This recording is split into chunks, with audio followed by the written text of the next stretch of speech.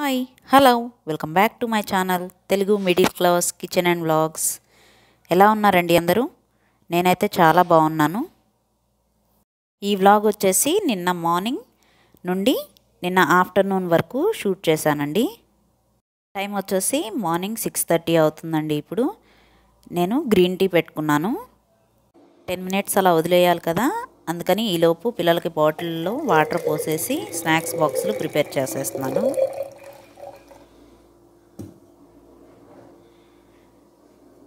ఇప్పుడు నడుస్తున్న season winter కాబట్టి జలుబులు ఇవన్నీ ఉంటాయి కదా, అందుకోసం అనేసి నీళ్లు వేడి చేసి వడపోసి బాటిల్స్లో పోస్తున్నాను అన్నమాట. ఇక్కడ నేను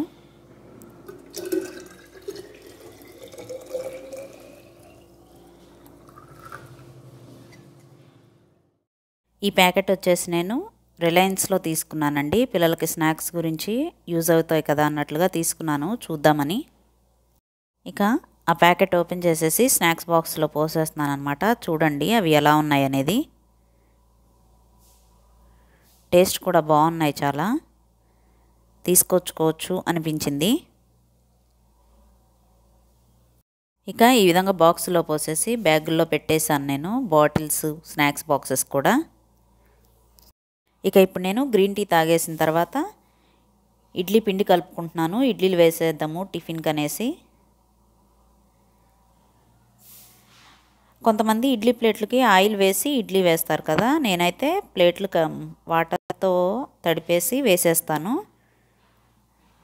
ఇంక ఈ విధంగా వాటర్ పట్టేసుకొని పాత్రలో పొయ్యి మీద పెట్టేసుకున్నాను. ప్లేట్లో ఇడ్లీ పిండి వేసేసి పెట్టేసినాక మూత క్లోజ్ చేసేసి స్టవ్ ఆన్ చేసేసుకుంటున్నాను అనమాట.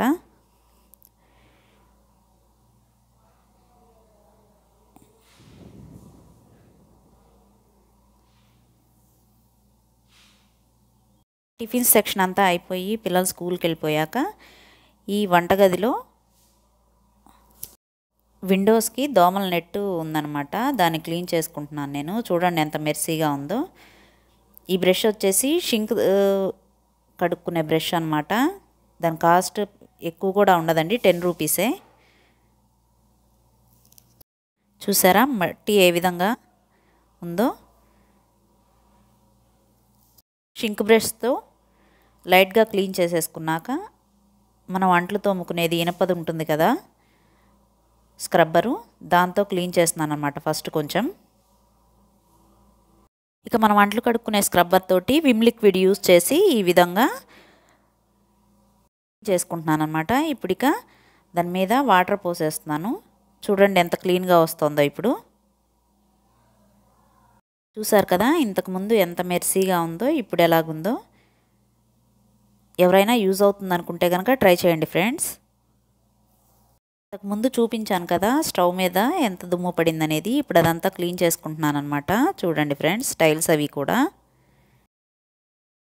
చెప్పడం మర్చిపోయాను ఫ్రెండ్స్, ముందుగా నా ఛానల్ని ఫస్ట్ టైం వాచ్ చేస్తున్న వాళ్ళు ఎవరైనా ఉంటే కనుక సబ్స్క్రైబ్ చేసుకోండి. అలాగే పక్కనున్న బెల్ ఐకాన్ని కూడా ప్రెస్ చేయండి ఫ్రెండ్స్. ఫర్దర్ నోటిఫికేషన్స్ అన్నీ మీరు చూడొచ్చు. అలాగే చూడండి టైల్స్, స్టవ్ క్లీనింగ్ అంతా అయిపోయింది. చూడండి ఎంత నీట్గా ఉందనేది.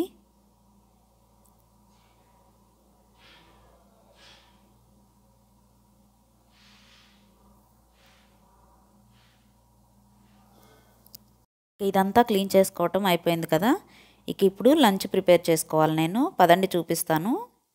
టమాటో పప్పు ప్రిపేర్ చేస్తున్నాను నేను. ఎలా చేస్తాను అనేది చూద్దురు కానీ పదండి. పప్పు ముందుగానే నానబెట్టుకుంటానండి నేను. ఆ నానబెట్టుకున్న వాటిలోనే ఉల్లిపాయ, 2 టమాటోలు, ఒక 6-7 పచ్చిమిర్చీలు తరిగి పెట్టేసుకున్నాను. మన రుచికి సరిపడా ఉప్పు, కారం, పసుపు, చింతపండు. కొంతమంది చింతపండు ముందు వేయరండి, తర్వాత వేస్తారు పప్పు ఉడికినాక. కానీ నా కుక్కర్లో ముందు వేసినా కానీ ఉడుకుతుంది, అందుకే వేసేసాను నేను. అయితే ఉడికిపోయిందనమాట. నేను ఇప్పుడు పోపు ప్రిపేర్ చేస్తున్నాను. ఒక పావు ఆయిల్ వేసుకున్నాను. ఆయిల్ వేసుకున్నాక ఎండుమిర్చి, వెల్లుల్లి రెబ్బలు వేస్తున్నాను. పప్పులో ఎండుమిర్చి వెల్లుల్లి రెబ్బలు ఉంటేనే టేస్ట్ వస్తుందండి పప్పుకి. ఇక అవి వేగేలోపు ఇదిగోండి పప్పు ఉడికిపోయింది కదా, పప్పు గుత్తితోటి వెనుపుకుంటున్నాను నేను. చూడండి ఎంత మెత్తగా ఉడికిపోయిందో, చింతపండు వేసినా ఉప్పు వేసినా కానీ.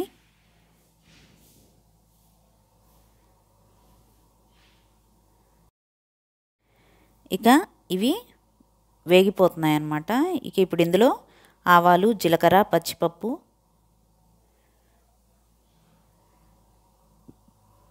వేసుకొని వేగనివ్వాలి.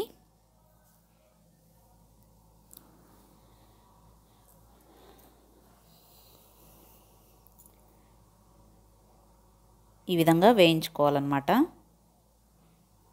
ఇప్పుడు అవి వేగిపోయాక ముందుగా మనము చేసుకున్న పప్పుని పోపులో వేసేసుకోవాలి. ఈ విధంగా ఒక 5 నిమిషాలు మగ్గనివ్వాలి. చాలా రోజుల తర్వాత నేను వ్లాగ్ షేర్ చేస్తున్నానండి. ఎలా ఉందనేది మాత్రం మర్చిపోకుండా కామెంట్ సెక్షన్లో కామెంట్ చేయండి ఫ్రెండ్స్. అలాగే సబ్స్క్రైబ్ చేసుకోవటం మాత్రం మర్చిపోవద్దు. Thank you for watching.